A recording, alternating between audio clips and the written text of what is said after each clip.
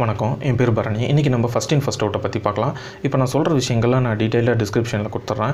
இப்போ நம்ம இந்த ஃபஸ்ட் இன் ஃபஸ்ட் அவுட்டை ஒரு அக்கௌண்டிங் டெர்மினாலஜிலையோ ஃபினான்ஷியல் டெர்மினாலஜிலையோ பார்க்காம ஒரு ஆட்டோமோட்டிவ் வேர்ஹவுஸ்க்கோ இல்லை ஆட்டோமோட்டிவ் சப்போர்ட் பண்ணுற ஸ்டோர்ஸுக்கோ வேர்ஹவுஸ்க்கோ இது எப்படி ஹெல்ப்ஃபுல்லாக இருக்கும், அதே மாதிரி ஏன் இதை அவங்க பயன்படுத்துகிறாங்க, எதுக்காக பயன்படுத்துகிறாங்கன்றதை நம்ம பார்ப்போம். அதுக்கு முன்னாடி பார்த்திங்கன்னா ஒரு எக்ஸாம்பிள் போவோம். இப்போ பார்த்திங்கன்னா ஒரு சூப்பர் மார்க்கெட் இருக்குது. அங்கே தினம் தக்காளி ஒரு சப்ளை பண்ணிகிட்ருக்காரு. ஸோ குறிப்பிட்ட நாளில் பார்த்திங்கன்னா அந்த சூப்பர் மார்க்கெட்டில் நேற்று வந்த தக்காளியும் இருக்குது, இன்றைக்கி வந்த தக்காளியும் இருக்குது. ஸோ கஸ்டமர் தக்காளி கேட்குறாரு. ஸோ அவருக்கு எதை ஃபஸ்ட்டு தக்காளியை காட்டுவாங்க? எல்லாருக்கும் தெரிஞ்ச ஆன்சர் தான், நேற்று வந்த தக்காளி தான் காட்டுவாங்க. ஏன்னு கேட்டிங்கன்னா தக்காளிக்கு ஷெல்ஃப் லைஃப் கம்மி. ஸோ அதனால் பார்த்திங்கன்னா முதல்ல வந்தது விற்றா தான் கம்பெனிக்கு லாபம்.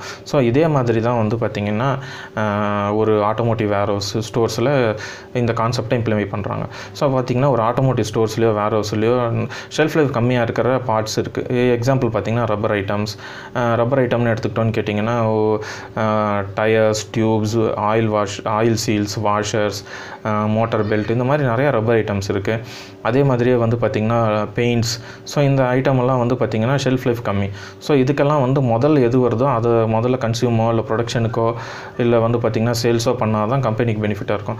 நிறைய கம்பெனியில் பார்த்திங்கன்னா அவங்க ஸ்டாக்கை மூவ் பண்ணிகிட்டே இருப்பாங்க தவிர எது ஃபஸ்ட்டு வந்தது எது செகண்ட் வந்ததுன்னு பார்க்காம அந்த ஃபஸ்ட்டு ஐட்டத்தை அப்படியே வச்சுருந்து என்ன ஆகும்னு கேட்டிங்கன்னா ஒரு குறிப்பிட்ட காலத்துக்கு அப்புறம் அது எக்ஸ்பைரி ஆகிடும், அதை யூஸ் பண்ண முடியாத சூழ்நிலை ஏற்பட்டுரும். ஸோ அதை அவாய்ட் பண்ணுறதுக்கு தான் இந்த ஃபஸ்ட் இன் ஃபஸ்ட் அவுட்ன்ற கான்செப்டை ஒவ்வொரு கம்பெனியும் ஃபாலோ பண்ணும். ஸோ இது ரப்பர் ஐட்டம்ஸு, பெயிண்ட்ஸுக்கு மட்டும்தான் ஃபாலோ பண்ணுமான்னு கேட்டிங்கன்னா இல்லை, எல்லா ஐட்டத்துக்கும் இந்த ஃபஸ்ட் இன் ஃபஸ்ட் அவுட்ன்ற கான்செப்டை பேஸ் பண்ணால் கம்பெனிக்கே ஃபுல்லாக பெனிஃபிட் ஆகும்.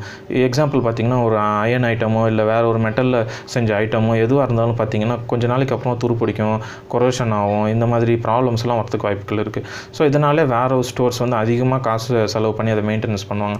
எப்போது இன்வென்ட்ரி எடுக்க போகும்போது அது மெட்டீரியல் கரெக்டாக இருக்கா, பேக்கேஜிங் கரெக்டாக இருக்கா, ரஸ்ட்டு ஃபார்ம் ஆயிருக்கா அப்படின்னு பார்த்துட்டு லூப்ரிகேஷன்லாம் வைக்கிறதுக்கு வாய்ப்புகள் இருக்குது.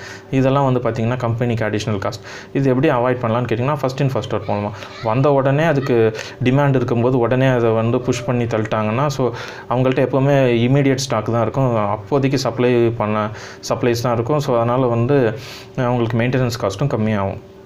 ஸோ இந்த ஃபஸ்ட் இன் ஃபஸ்ட் அவுட் எப்படி ஃபாலோ பண்ணலான்னு கேட்டிங்கன்னா எப்போவுமே டேக்கில் எப்போ வந்ததுன்ற டீட்டெயில்ஸை மெயின்டைன் பண்ணுறது மூலமாக இல்லை கலர் கோடிங்ஸை கொடுக்கறது மூலமாக இந்த ஃபஸ்ட் இன் ஃபஸ்ட் அவுட்டை ஈஸியாக ஃபாலோ பண்ண முடியும். இன்றைக்கி நம்ம ஃபஸ்ட் இன் ஃபஸ்ட் அவுட்டை பற்றி நம்ம தெரிஞ்சுக்கிட்டோம். ஸோ உங்களுக்கு இந்த வீடியோ இன்ஃபர்மேட்டிவாக இருந்ததுன்னா சேனலை சப்ஸ்கிரைப் பண்ணுங்கள். தேங்க்ஸ்.